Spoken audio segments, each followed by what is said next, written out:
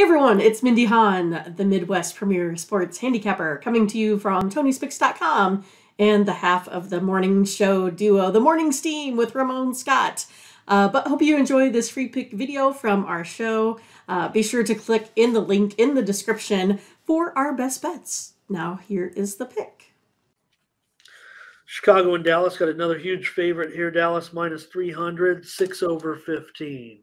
Yeah, I mean, that's pretty steep, minus 300. Blackhawks are giving up 5 goals a game in their last 3. Stars putting up 4.5 goals a game.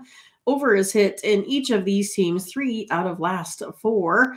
The pick here for me is going to be the over 6 goals as well, Ramon.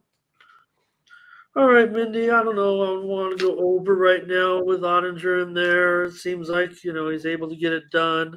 Don't really want to take the Blackhawks too much in this spot, but man, I just don't know if Dallas. It's kind of a pick 'em on the puck line here. Boy, I don't know. I mean, Dallas is 6-2-2 in their last 10. Chicago just 2-6-2 in their last 10, and Dallas has gone under 2-7-1 in the last 10. I'm going to go with Dallas on the puck line here.